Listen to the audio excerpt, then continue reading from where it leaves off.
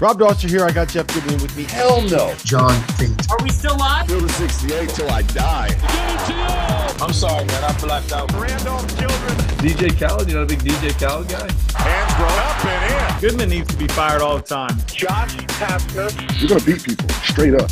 You know the deal. Drink responsibly tonight. I'll be drinking with you. Jarrell McNeil. From the bluest of the blue bloods to the smallest of the mid-majors. This is Field of 68 after dark. Good evening, everybody. On this Wednesday, November the 1st, 2023, we welcome you to the Field of 68 After Dark. This is our bold predictions show. We will be offering bold takes to come over the next hour, but we begin with the breaking news of this evening. I'm John Fanta. Rob Dauster's here. Jeff Goodman's here. Terrence Oglesby is here as well. Bob Knight, the man most synonymous with Indiana basketball and a 1991 Naismith Basketball Hall of Fame inductee, died today.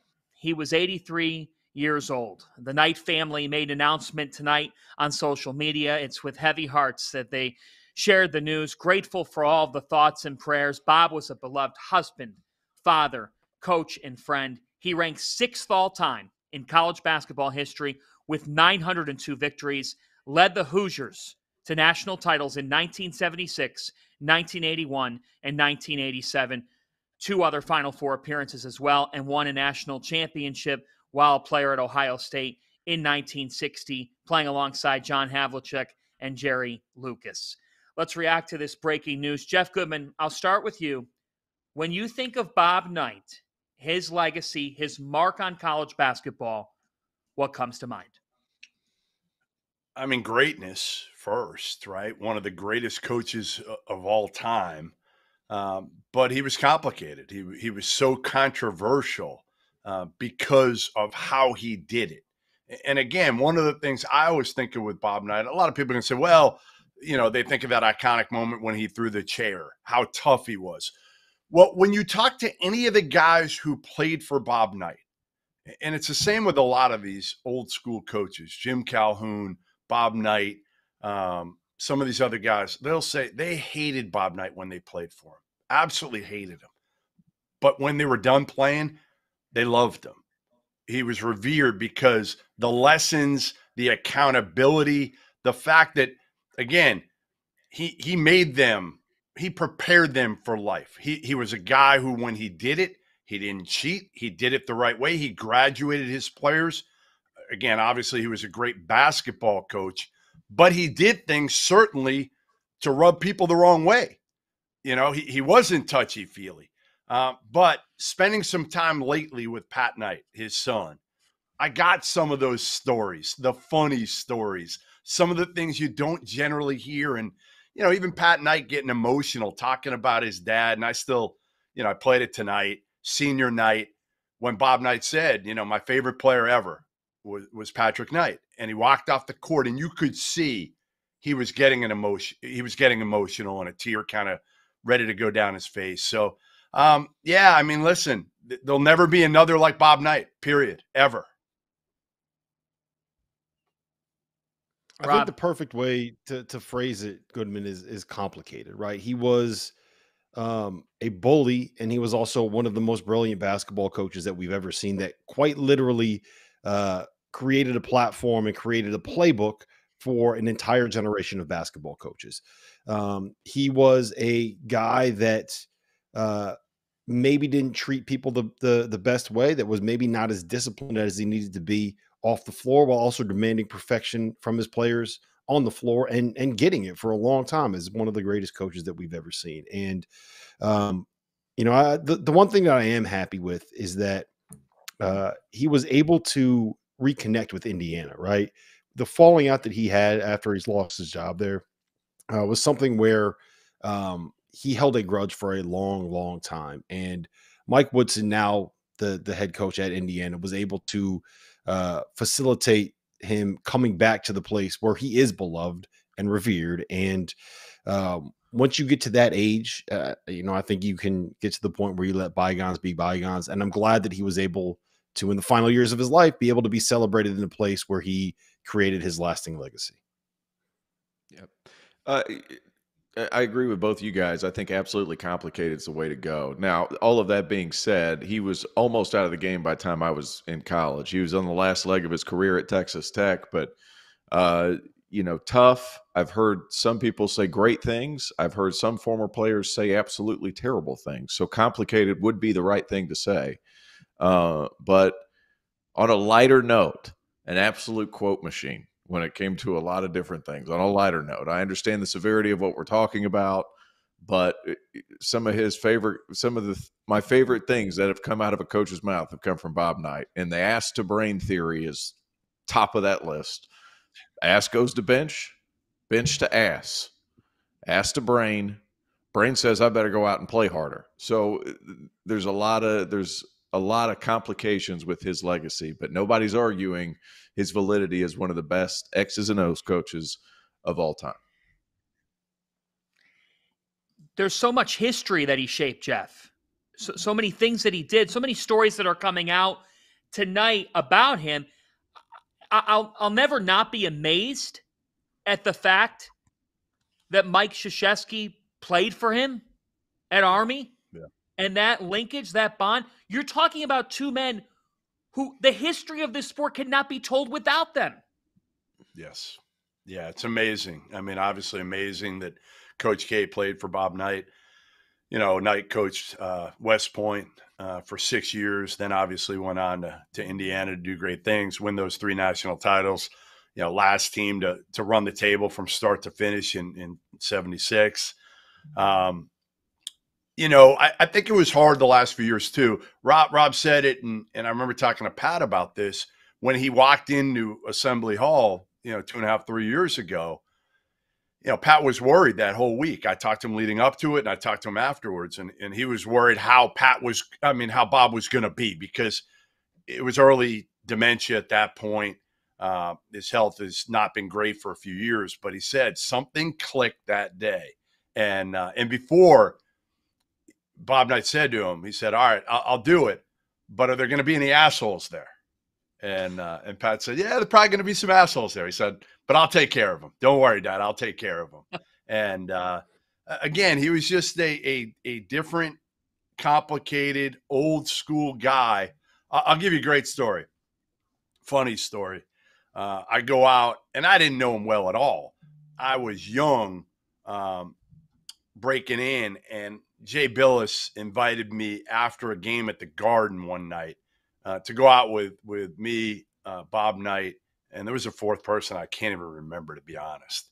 And we went to a deli. It was late. It had to be like 1 a.m. We got into a deli in New York, and I'm sitting directly across from Bob Knight, and we had dinner for probably 90 minutes right across from him.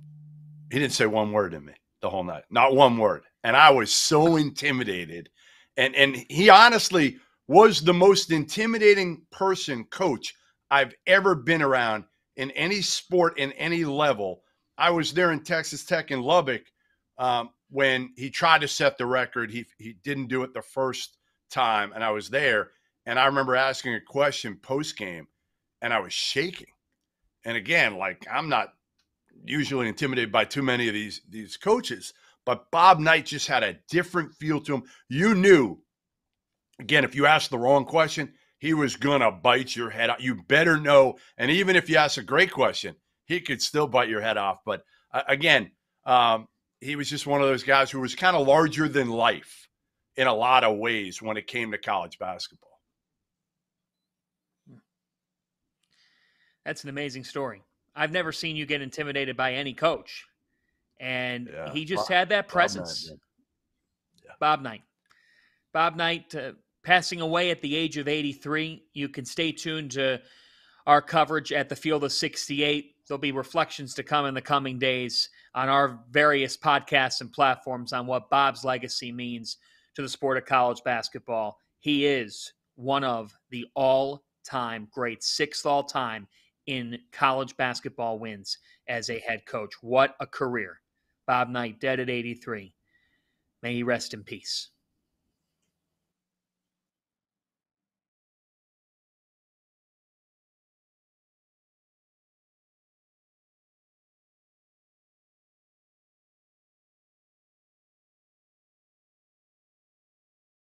Big news.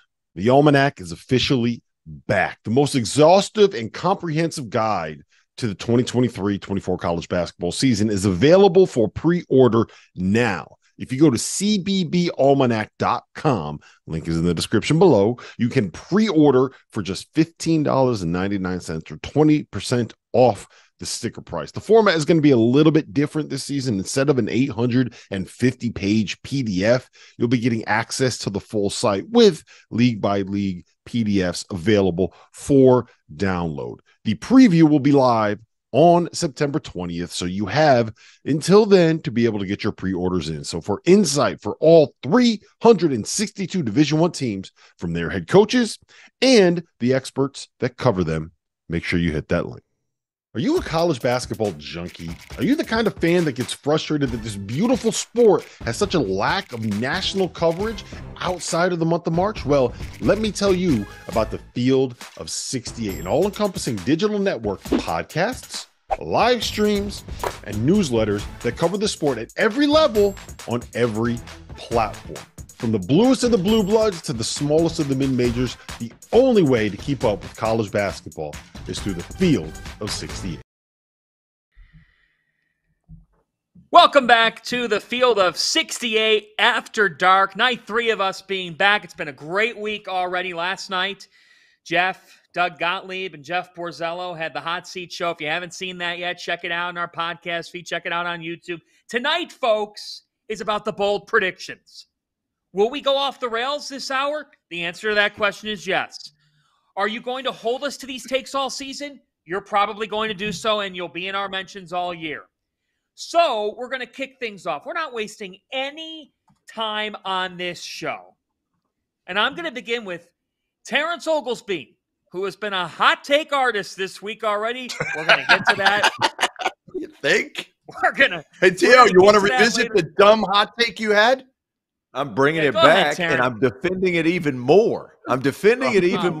The ACC is going to be the second best conference in college basketball. And before you all just go ahead and say, hey, look, you're just full of nonsense, I went back and did a deeper dive. I've got 10 teams out of that league that will be on the bubble at some point this year. And I'm going to go through them. And before you guys just go ahead and just brush this off, I want you to find good reasons to tell me this isn't true. Duke, Miami, Clemson, North Carolina, Virginia. That's 5 right there. I think they're all going to go to the tournament. I think you guys would agree. The more we look at it, the more we like it. Find a reason why Wake Forest doesn't get there. Cam Hildreth is there. They've been able to have Hunter Salas, and Forbes has done a good job of getting guys that haven't done well at older spots coming in and being that guy. Virginia Tech has Mike Young, Sean Padula, who's one of the best on-the-ball scorers in that league. And when you're one of the best on-the-ball scorers in that league, you can get buckets. NC State's going to come back once more. They have all kinds of talent. I'm a fan of Kevin Keats and the kind of pieces that he put together. And throw in Syracuse, who has all the talent in the world. How's it going to be with Red Autry? That's to be determined. All of that being said, them, and I'm throwing one more in there, Pitt with some young guards. I think it's possible they make it back to the NCAA tournament. Look, they got Blake Henson. They have the Guillermo Diaz brothers coming back. There's your hot take. And I started looking at other leagues just because. And I started blowing up your guys' phone on text messages just because. So let's look at the Big East, shall we? Marquette, UConn, and who's your third? Let's go ahead. Who's your third? Give me another one. Creighton. Villanova. I don't care. Pick any of them. Rick Pitino. Yeah, Rick Pitino. Have you seen his roster of misfits that he's brought there? Joel Soriano is the only guaranteed high major dude. I don't want to hear crap you guys are talking about. They're not going to be that good. They're going to look good in the Big East because it's not as good as it was was Big East was terrific last year. It's hype over substance. He's going to be in his underwear by the end of the show. Over substance. Give me 3 teams in the Big East that I love. After that, it's a whole bunch of meh. That's all it is. T.O., shut up. Be much better this year. You see it? Hey, Fanta, I realize you work for Fox. Go ahead and just pack your bag, son, because we can go toe-to-toe. Every team there. Look at that thumbs up right there. That's what's going to happen. Do not. That is enough. I'm the host of this show, and I'm not supposed to be delivering minutes on minutes it takes, but I'm going to say in 30 seconds, if you're going to die on this ACC hill of 10 teams, For your I didn't say 10 rationale, teams would get in. I said 10 teams have a chance to get in. 10 I teams think it'll will be end up being candidates. 7 Yeah, or 8. everybody's a I think candidate. it'll be 7 or 8. Did you expand the field to 96? For heaven's No, sake. not yet. But once we do that, we're looking at 12. Give me 8 teams out of the ACC getting into the tournament. See, here's the thing. Here's the thing about that take, and I want to get to Jeff and Rob's takes. But if you're fighting, by arguing against the Big East, which Jeff That's all the people had the have best done for the ACC. Here's my issue, and this is a hot take for later, is you got a bottom 2 that are just going to kill the metrics. And that's not all that people look at anyway, because the people choosing the tournament don't know hoop. They just look at numbers. So that's a huge issue. So you have Louisville, who's shat the bed already, and the season hasn't even freaking started.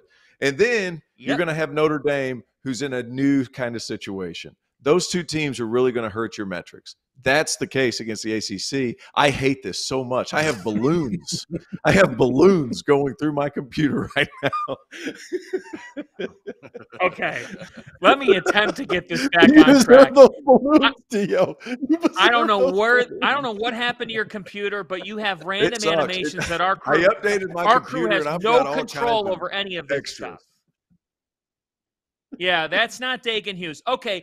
So now, well, I don't understand anything. I mean, Jeff, what is your hottest take?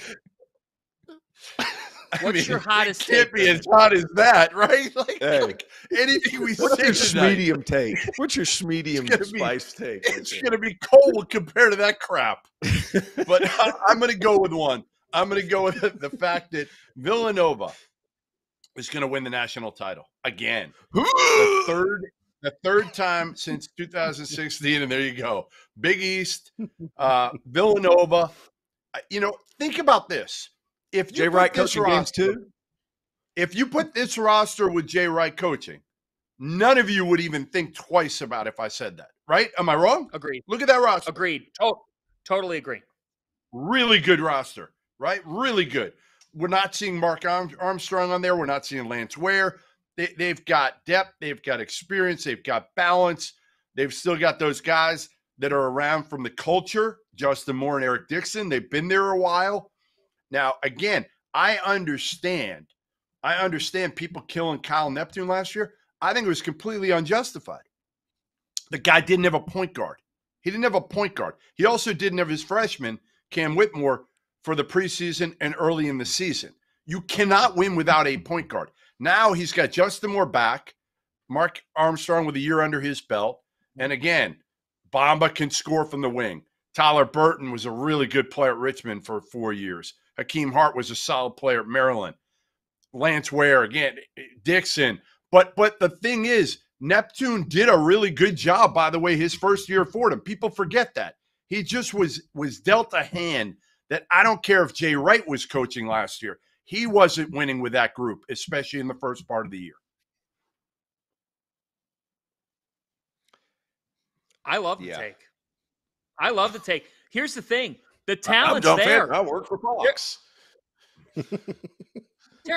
Terrence, you're doing 2 games for Fox next week. I am. You're right. I mean, but it's not the only conference I'm working for. That's all I'm saying, Fanta. I'm saying we got to make sure we stay neutral here. I mean, Villanova has the pieces to make a very deep run in March, and Jeff just said it. I mean, the only question about this team is whether or not Kyle Neptune can get them all to come together. And part of the criticism was unjust last year. You went from Ryan Arcidiacono to Jalen Brunson. What are they doing now in the NBA? To Colin Gillespie, to no one, to Chris Arcidiacono. That was a joke last year. And your best player was out for the majority of the season. They didn't do okay in the transfer portal. Yeah. They hit a grand slam in the transfer portal because guess what they did? They called a bunch of wine and cheese donors who stacked up a ton of NIL money and said, we got to do what we got to do. Jay Wright's calling us for money. You going to give him money? Hell yeah, you're going to. You're not saying no to him. Yeah. All right, Rob, what's your hot take? Well, it's going to make T.O. exceptionally upset, but my hottest overall take is that Providence is going to finish as a top 3 team in the Big East. They're going to finish as a top 15 team in America. And spoiler alert, I have them making the Final Four. Whoa. Ho, ho, ho. Yeah, that's hot. All right. That is hot. Yeah, that is a hot take. I'm loading up the pressure on. That's a hot take not for a Kimmy cold English. not on Kimmy English, on Kim Or English. Kimmy. We got to get it right, Jeff. He's not Kimmy anymore. I He's changed Kim it in my English. phone. Hey, I changed it in my phone after we were done with him. It's Kimmy. It's back to Kimmy. It's back to Kimmy. And- All right. Well, Yeah. no, here's my take on that is just that it's a veteran team. They have 2 of maybe like the 5 or 6 best players that are coming back in the Big East. They have a guy who could end up being the Big East Player of the Year in Bryce Hopkins, who was playing at a Big East Player of the Year level last year before everything the wheels kind of came off in mid-February. I think Gardway Duwall is going to be someone that really stands out this season. I think he really fits a role well with that team, the athleticism, the defense that he's going to bring. And Josh Aduro, to me, is a guy that is a really good fit as a kind of small ball, space the floor 5-man in the Big East. They have role players, they have veterans, they have some talent that they can throw in there, some youthful talent. I think Duwall is going to end up being an NBA guy one day. So it's out there. It's a hot take, I know, but I do think that Providence is a team that is being really undervalued this year nationally. Wow. Now they're Villanova. Is... They both have talent. They both have talent. All jokes aside, I'm giving Fanta a hard time, and obviously I'm giving Rob a hard. Both teams are very talented. Villanova has dudes. I just wonder how long it's going to take. Kyle Neptune's got no excuses now. If something happens at this point and they don't win, there's no excuse at this point because that roster is loaded. Providence. Got to put those pieces together. We still have to wait and see. I love Kim English. I had their game when he was at George Mason. They played at Dayton last year. I think he's great. He gets his guys together. The people love playing for him. I'm excited to see. I think Final Four in year 1 at Providence is spicy. That is very spicy. It's the bold prediction show. What do you want me to do? Come out here and say, I think Kansas is going to be the best team in college basketball. I think Hunter Dickinson is going to play really well for Bill Self. It's called the bold predictions.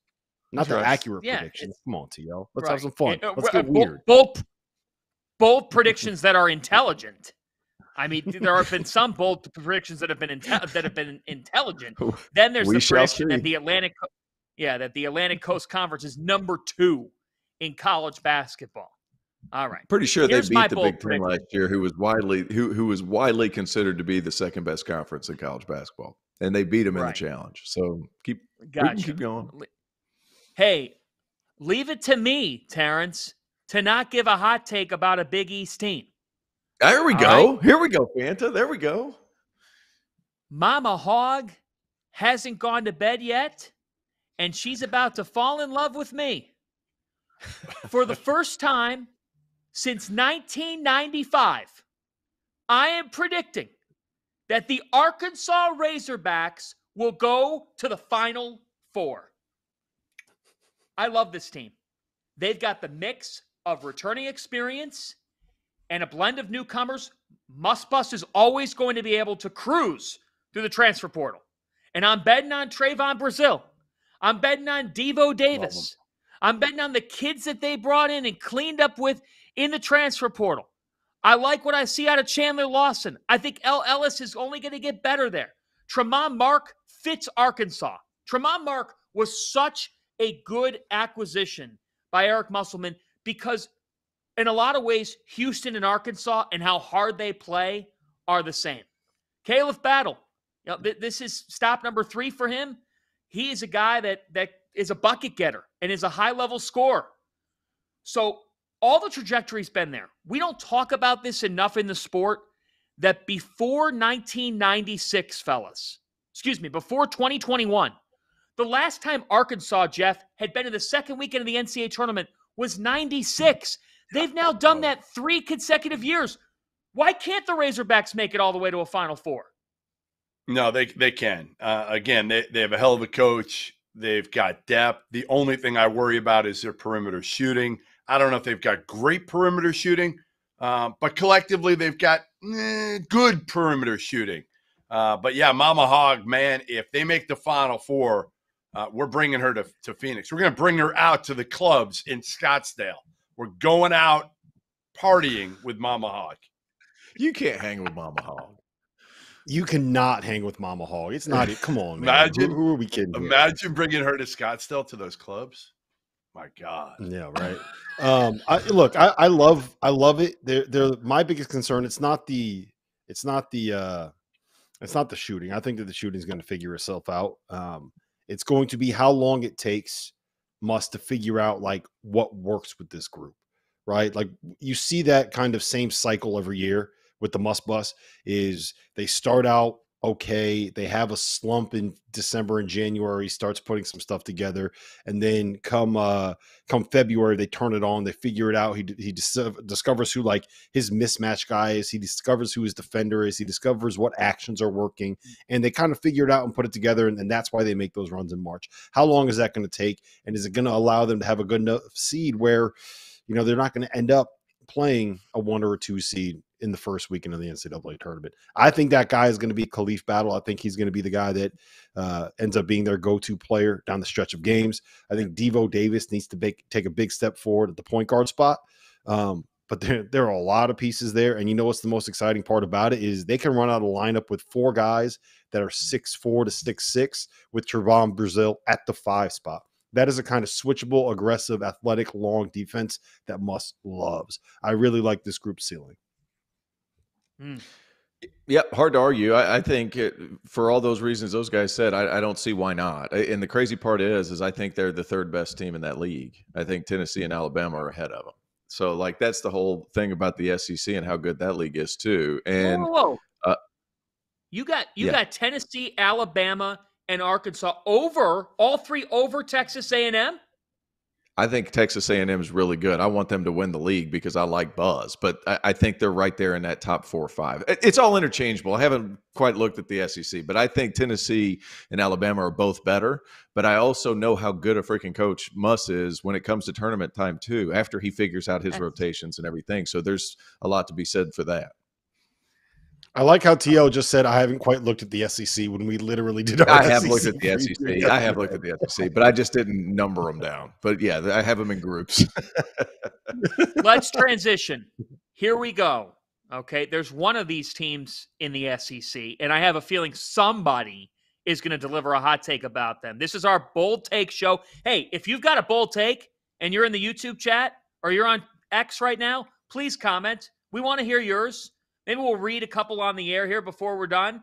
All of Friartown is on fire right now because of what Rob Dauster said about Providence. But give us a hot take. We want to hear it from you tonight as well. Let's get to the Blue Bloods. Okay.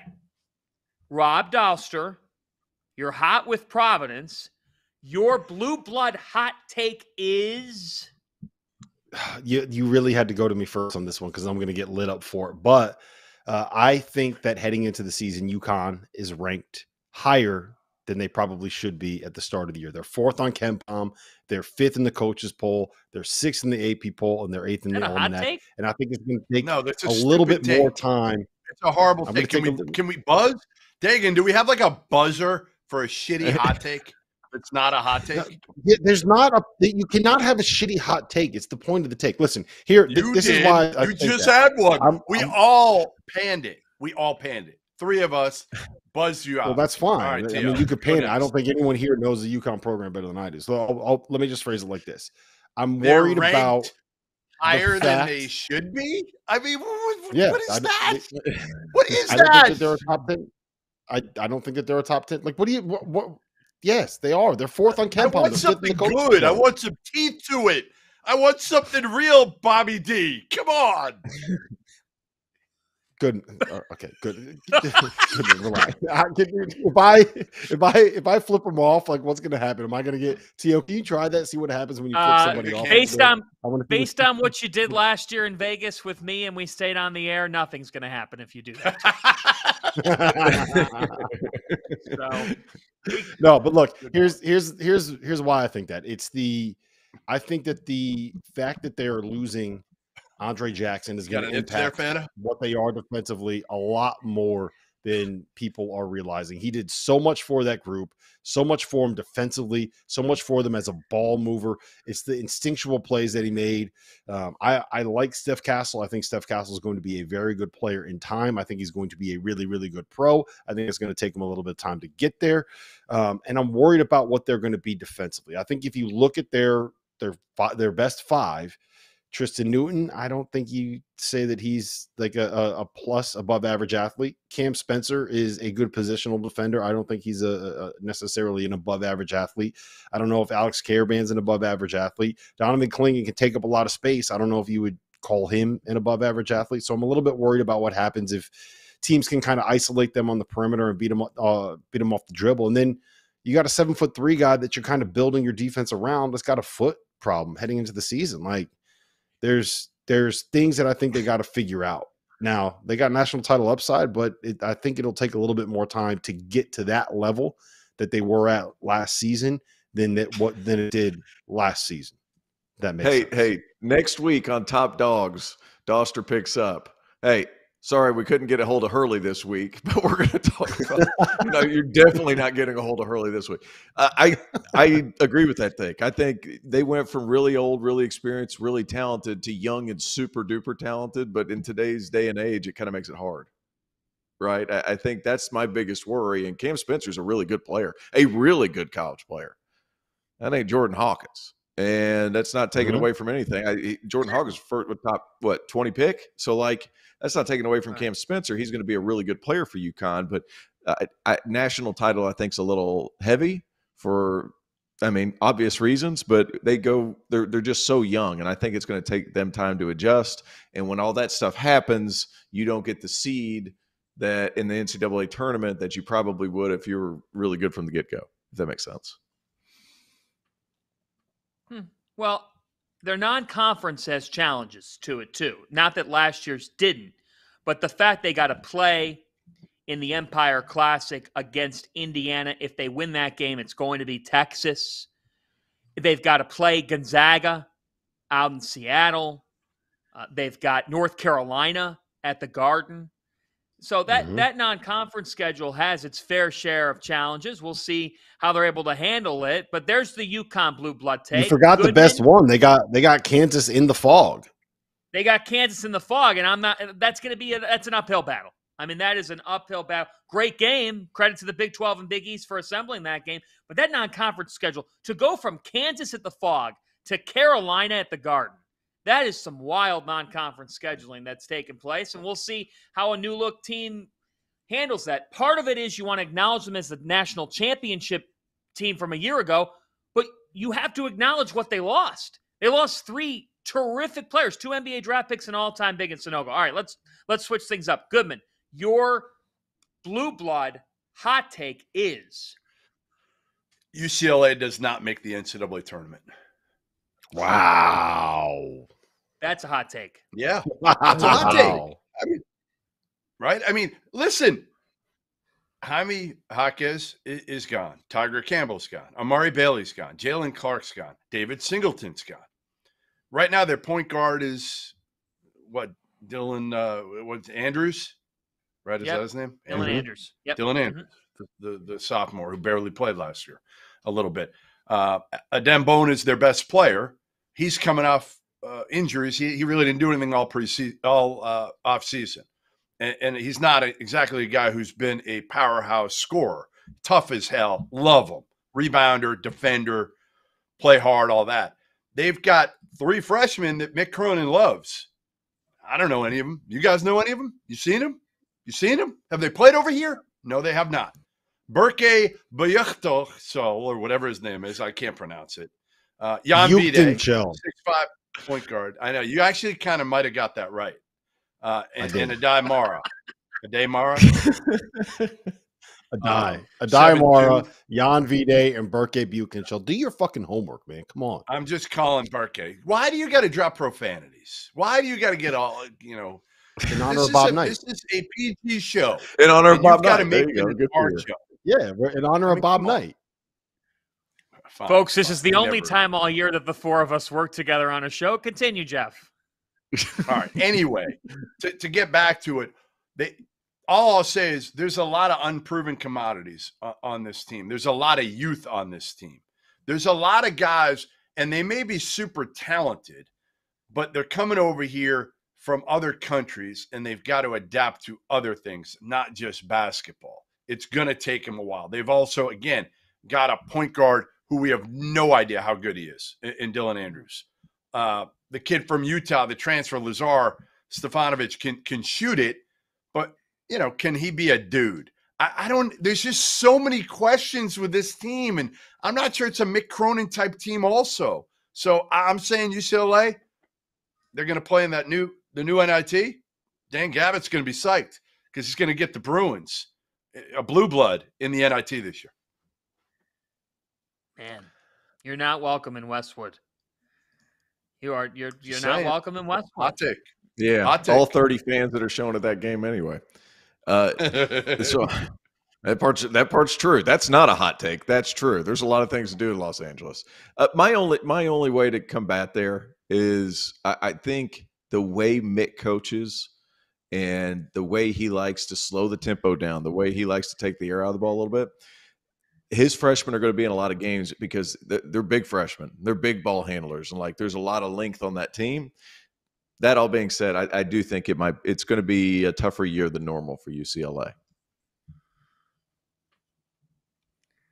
Look, there's a whole lot of new, and Jaime Jaquez and Tiger Campbell accounted for so much of what that program has done the last couple of years. That yes, there's a lot of validity to saying, yeah, we don't know exactly what they're going to be, and the top of the Pac-12 has some really good teams with major upsides. Not just Arizona. USC should be pretty good. Colorado should have a very strong season. All right, we did Rob. We've got Goodman. Where is Terrence Oglesby going? His blue blood hot take? Hey, North Carolina, who I was on all last year. I was really negative. Make it back to the Elite Eight. I think some of the additions that they have, Cormac Ryan, I am a massive fan of. Harrison Ingram is a ball mover and a really good player. He's not the defender Leaky Black is, but he's a really freaking good player.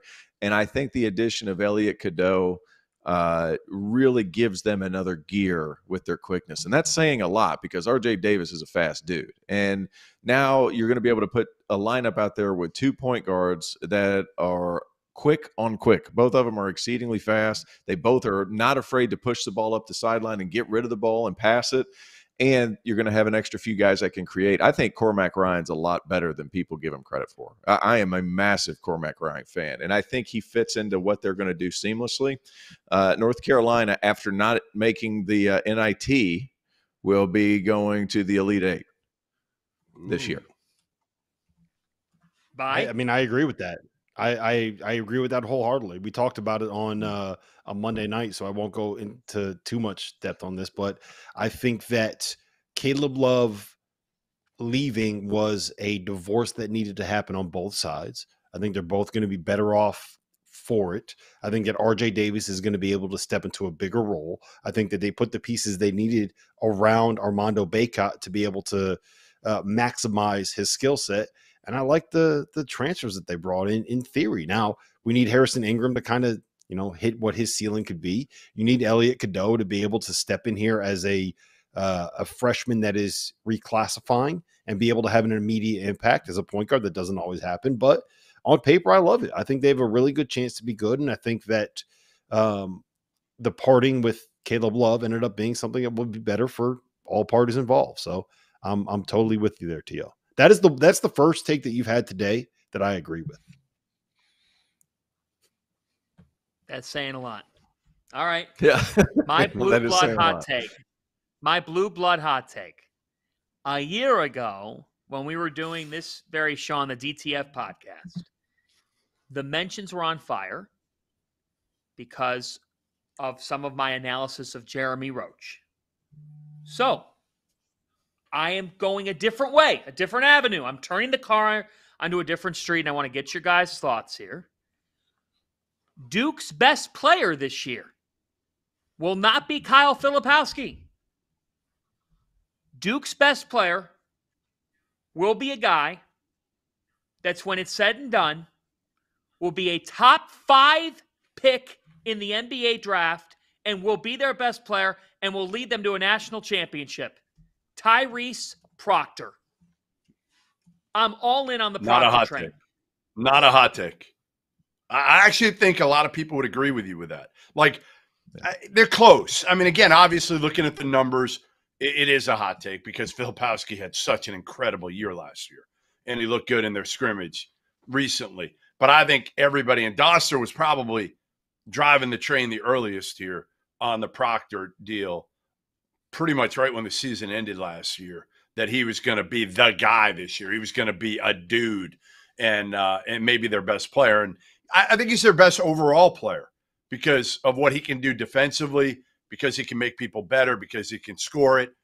Like, he can do everything. He can do everything. So, like, I like it, Fanta. I'm not sure it's like crazy hot, but I'll give it to you. I might have an even hotter take, and I'm gonna transition us here. I'm gonna take over the hosting duties for a second, Fanta, because the next question that you're gonna ask us are 2 players that we're higher on than the rest of the country, and the guy that I had on that list was Jeremy Roach. And I got some stats for you. I got some facts. They can put together a graphic. Our producer is going to look really cool when we put this up. So the last 10 games of last season, Duke won 9 of them before losing in the NCAA tournament, right? Tyrese Proctor averaged 11 points, 4.5 assists, 3 boards, shot 40% from 3, right? Jeremy Roach, over that same stretch, averaged 16 points, 2.5 assists, 3.5 rebounds, and shot 50% from the floor and 38% from 3. I think that the growth that Jeremy Roach showed down the stretch of last season had as much to do with, 1, Tyrese Proctor's growth, and 2, Duke turning into a team that everybody kind of picked to make a run in last year's NCAA tournament, as much as Tyrese Proctor's development did. I think that I'm still on the Tyrese Proctor bandwagon. I still think he's a stud. I still think he's a guy that should be like a top 10 pick, All-American candidate. But I don't think we're talking enough about how good Jeremy Roach was late last year and how much of an impact he had on the development of Duke's team throughout last season. I think he's going to be a really, really good player this year, and I think that we're underrating the impact that he has in that program. T.O., come on, back me up on this one, man.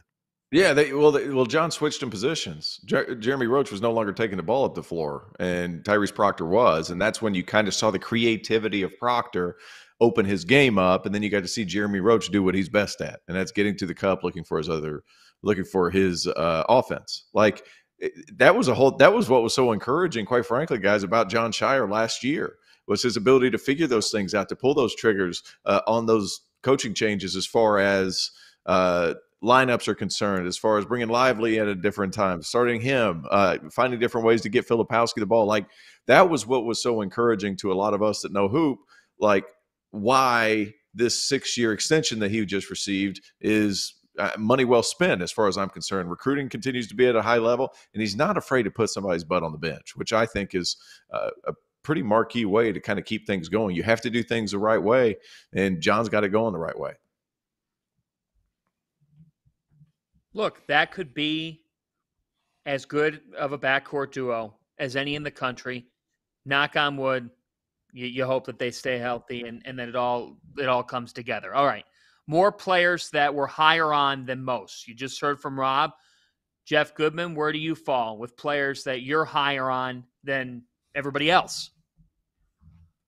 I'm going to start with Elijah Martin of FIU. I don't know if this is a hot take. I don't think it is, but I was trying to find some guys that maybe aren't getting quite enough credit. Like, Elijah Martin was FAU's best player in the Final Four last year. He had 26 in the loss against San Diego State, 17 against Kansas State. He's just a big-time scorer. And he's been hurt. He's had a stress reaction, so he's been out. So I think he's going to be pivotal, how he comes back early in the season. Hopefully he doesn't come back too soon. But I think, again, how healthy he is, we're going to see a lot of them. Obviously, we're going down for the Field of 68 Classic Invitational. I can't remember the name of it. Down at FAU. Field of 68 tip-off, man. Come on. Tip-off. Sorry. I forgot. Anyway, it's Elijah Martin would be number 1. Do you want both of mine? Would you like both of mine, or are we going? Go right ahead, because we're at 9:45, so we got to hit some tempo here. Go ahead. All right. Tyson Degenhart, the other one, Boise State. Big dude. He's from Spokane, which is crazy that Mark Few let him out of Spokane. He had to play out of position last year. So his 3-point numbers really, really dipped last year, 33%. I expect them to get back because he's going to play more of his natural position as a face-up 4. Shot 43% from 3 as a freshman. But Degenhart, man, Boise's just that team. Degenhart, I think, is going to be their dude, and I think he's going to be one of the best players in the country this year. I love that take. Tyson Degenhart can go. I had a game with that. I had 2 games with them last year in the Mountain West, and Degenhart, he's not the tallest guy, but he's really wide, and he's got pretty quick feet, and Leon just puts him in such good spots. I actually tried to pick Degenhart, but then Dagan told me, like, hey, dude, there's too much Dagan on this show, so I just got to throw that one out. You got to pick somebody else. There's way too much Dagan. So for my 2, I guess we're transitioning right over to my 2 because we got to pick up tempo. I picked Wooga Poplar at Miami, and this is a guy that Isaiah Wong steps out. He's still going to have Nigel Pack in there. Norchad Omir is coming back for one more season. Why not? They're getting paid enough down there. But Wooga Poplar is a guy that has kind of been waiting in the wings, and he can really score. 6'5", 6'6", can shoot, supremely athletic. I think he's a guy that's going to step into that role and be really good for Miami and Coach Larinaga down there. And secondly, I stayed in the Mountain West because I was already going Degenhart, so I figured, well, I just might as well stay there. Jalen House at New Mexico. Jalen House is a really good player. He's a lot like his dad, Eddie House, in that he's extremely unorthodox, really long strides, handles the ball kind of high, so he keeps the defense off balance. He, alongside Jamal Mashburn Jr., that backcourt at New Mexico is going to be one tough cover. And Richard Pitino, he's got 2 guards. He can just let go. I mean, you want to coach him, sure, but at the same time, sometimes the smartest thing you can do is just get the hell out of the way. With Jalen House and Jamal Mashburn Jr., that's exactly what you got to do. New Mexico at the Pit, that place is going to be electric. Is anybody willing to take a flyer on Miami to win the ACC? I got him second. I'm not quite there. I'm not quite there yet, mostly because I think Duke is the head and shoulders above the rest of the field. But like Miami's really good, North Carolina's really good.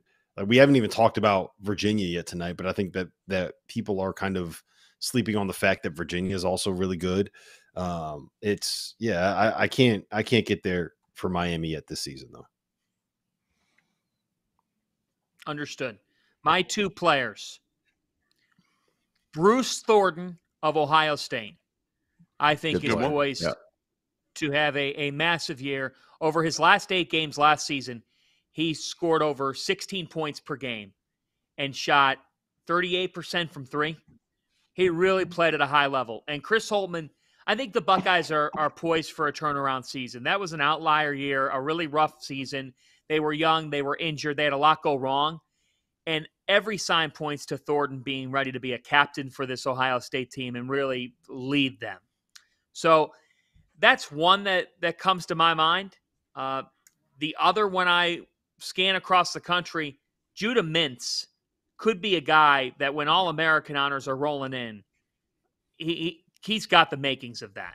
I mean, when you combine his athleticism, and it's hard to, T.O., I know you'd have to agree here. It's hard to come in as a freshman and average 16 and 5 assists per game and shoot 44% from the floor in the ACC. The fact that he came back, Red Autry said it. He was jumping for joy when Judah Mintz said, I'm coming back to Syracuse. That orange backcourt is dangerous. We've talked about it a couple times, and it feels like Mintz could spring on the scene and be anything he wants to be in the ACC, an all-ACC first-team guy, and a guy that we're talking about when those honorable mentions in the All-America list are coming together. Like, I really like the upside there with all those guys. Yeah, I like Judah Mintz. I just want to mention my second guy, Caleb Love. I don't need to go all the way into this again. We talked about it for like 5 minutes on Monday night, but he was ranked 54th in the Almanac's top 100 list of players. And that is just ridiculously low for what I think he'll end up being. And I mean, Goodman, you could probably attest to this more since you were late for yesterday's show because you were on the phone with Tommy Lloyd. But I think that the attitude shift that he's shown this season in the preseason and kind of buying into what the idea of being a better teammate. I think he's going to have a fantastic year. I don't know if there is a better shot creator in college basketball than Caleb Love when he's on his game. Sorry that you were. I like Fanta's pick, Judah Mintz, as a potential All-American. I think he could get above 20 a game. Let's turn to coaching hot takes. Goodman, fire. I got two good ones. I'm going to tell you right now. I got a friggin' hot take coming up. All right. My first one isn't scorching, but here's what I'll say. If Chris Beard gets Brandon Murray and Musa Cisse eligible, Ole Miss is going to the Sweet 16. Okay? They're going to the Sweet 16. Okay? If he doesn't, I think they still get to the NCAA tournament. That's like warm take. That's not like scorching, but that's hot enough. I mean, look at what the guy's done. Obviously, we know what Little Rock, he flipped it, got to the tournament right away, beat Purdue. Second year at Texas Tech, got him the tournament. I think they went to the Elite Eight second year and championship game third year. And then at Texas, his first year, he flipped it and got him the tournament. So that's not crazy. Here's the crazy one. Here's the hot take.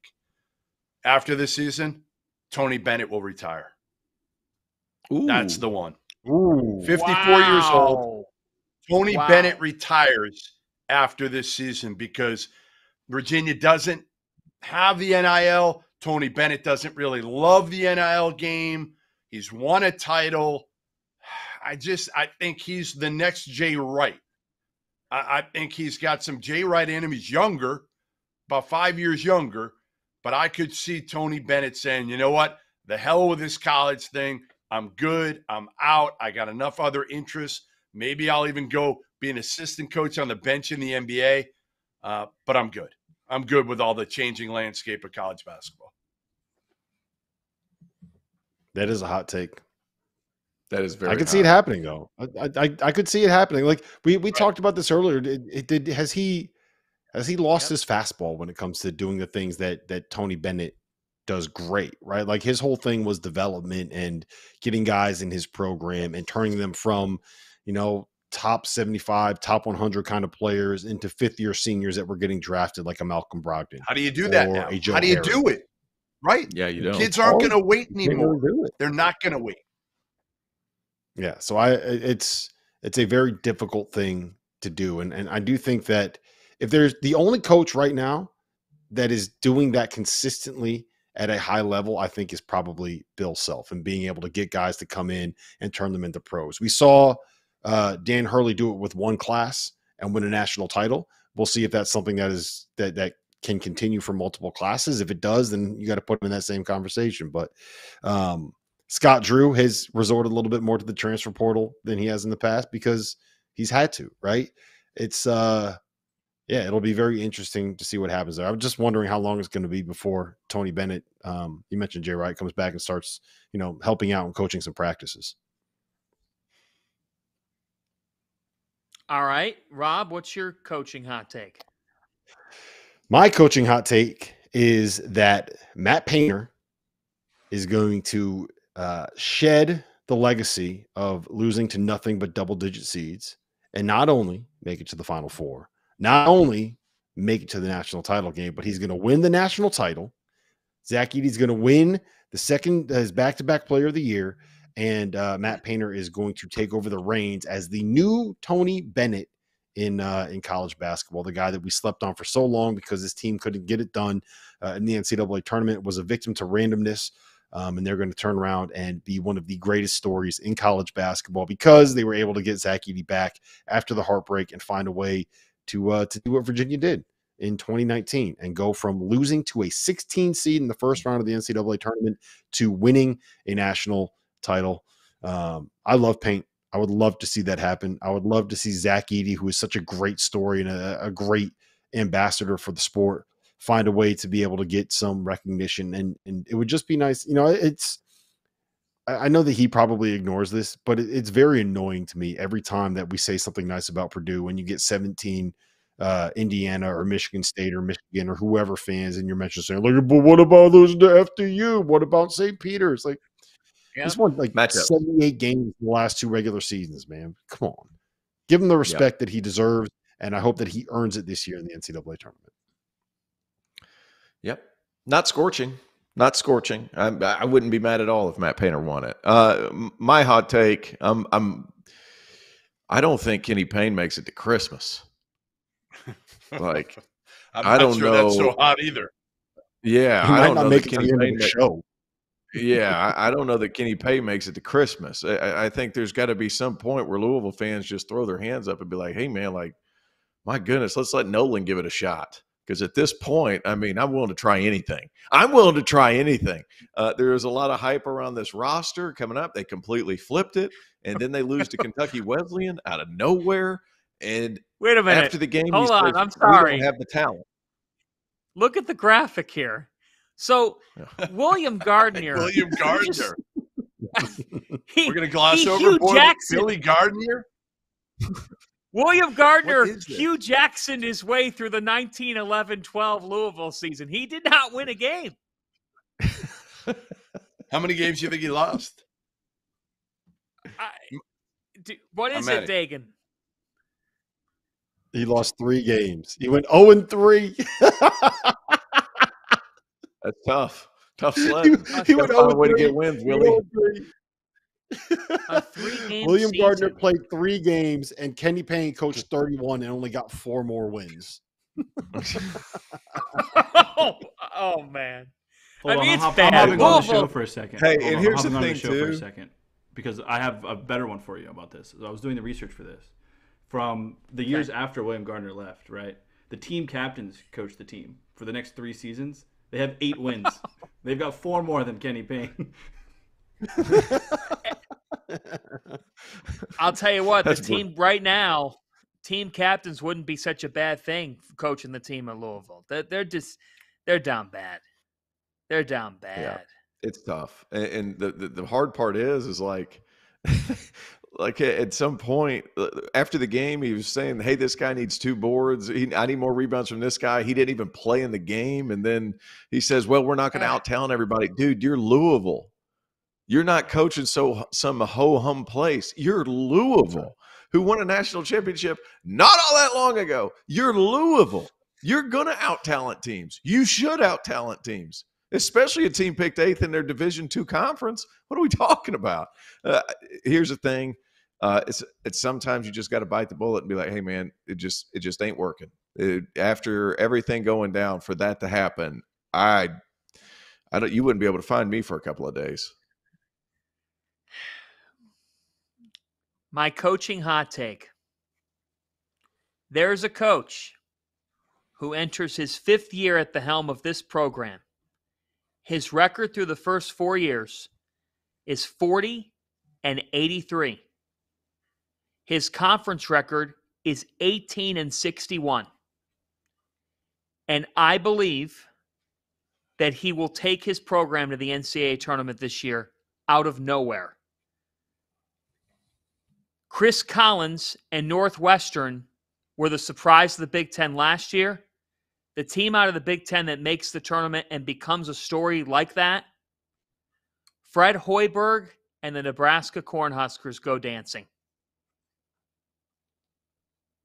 Keisei Tominaga. That's hot. No, I'm on that's the train. hot. Yeah. I'm on the train. People might not know this. They won 9 games in the Big Ten last year, and the last month of the season, they played really well. Really well. They finally found a mojo. They've got a bunch of returning experience back. Hoiberg at Big Ten Media Day, guys, talked about that experience and how it's a totally different vibe from his first 4 years. And I got to tell you, there's one thing for coach speak, and trust us, we get a crap ton of it during these media days. But I sensed a different vein from Hoiberg at Big Ten Media Day. I thought it sounded a lot like Chris Collins last year. They know who they are. They figured out some things last year. They won 5 of 6, 6 of 7 at the end of last season, and a couple of upsets, and a couple of head-turning wins. And I think Tominaga is one of the best players in the Big Ten. They got a home court atmosphere in Lincoln. The Huskers dance for the first time in a decade. Bold take. All right. Timmy Miles ain't There's walking through that door. There's our coaching hot takes. What'd you say? What'd you say, Rob? I said Timmy Miles ain't walking through that door. He's not. He's But the we last brought guy up to Tim the Miles. Neither is Doc There's a Twitter Sadler. account. There's a Twitter account dedicated to Tim Miles and us talking about him. So there you go, to that Tim Miles Twitter account. We just mentioned Tim Miles. We love Coach Miles. He is a Field of 68 original. All right, crystal ball time. Okay, we've got March Madness and then your Final Four, your bold Final Four. Pull out the crystal ball here. Terrence, I'm starting with you this time. Give us a take that nobody expects tonight, November 1st, that's going to come to life in March. Here's one. I like Arizona to make the Final Four. I think that Caleb Love is going to be efficient, Caleb Love, this year, because Tommy Lloyd's going to crawl his ass if he doesn't. And he has backup off that bench to where he can take him out of the game. And the fact that he has all that and he has some accountability this year, I think it's going to change the way he plays. And that team already has talent on that roster. And the fact that you have that spurtable score that's now a disciplined spurtable score, that changes the game for Arizona. So that's my hot take team. I'm not sure how quite spicy that is, but I think it's a lot. I also have Alabama going to the Final Four. We're forgetting about Aaron Estrada and how freaking good he is. And I've heard great things coming out of Tuscaloosa about how good he's been. Duke and Purdue. Purdue ends their drought. They're going to Phoenix. Robert. I agree with you on Arizona, T.O. I have them as the national runner-up, losing to Purdue.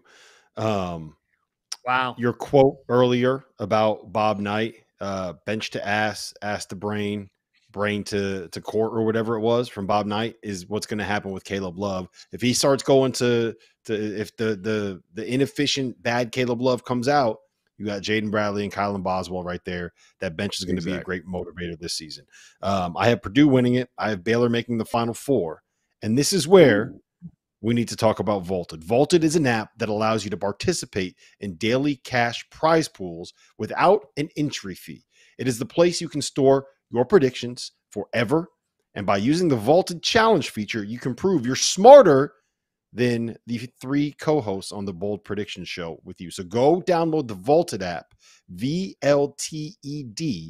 and it's free. And challenge your friends, store your predictions, and join the daily cash prize pools without an entry fee. As you can see on the screen right now, I challenged all 3 of you to Providence being a Final Four team this year. Do you, my vaulted co-hosts, accept my challenge? Hell yeah. I accept it, and I will go against Kimmy English and the Friars to get to the Final Four. In fact, I will go against them to get to the Sweet 16. I might even go against them to get to the NCAA Tournament. But I don't want to do that until I step foot on November 6th. Now, I'm not going to do that. I'm not going to do that. I'm not. But your prediction of the Final Four is absolutely outrageous. That's a take. All right. Jeff, what's your best conference? Right. So what's my bold, and I'm going bold. Again, I'm keeping going here with this bold, theory. So my deal is that Villanova, who I've already said, pretty boldly is going to win the national title. They're going to beat St. Mary's and my boy Alex Dukas to win the national title. Because we both know, Rob, if Dukas doesn't get hurt and his back doesn't get locked up, Danny Hurley might not have a ring in his finger right now. So Villanova beats St. Mary's, who's got a backcourt of Aiden Mahaney and Augustus Marcialonis, and you got Dukas and Saxon up front. Dukas, say it, Robert, say it.